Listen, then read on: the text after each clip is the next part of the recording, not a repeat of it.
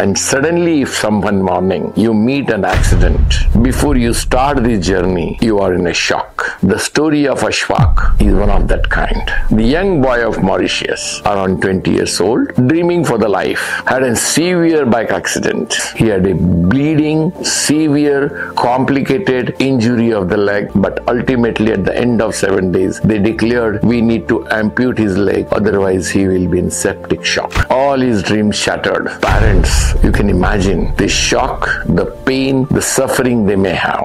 In the same condition, the boy was flown from Mauritius to India at StemRx. I used to play football 3 to 2 times a week, and then hearing a news like that you will have to amputate your legs, you won't have your legs for the rest of your life, it's very difficult. It feels great because I was not walking. It's been 3 months since I did not take a step from my own.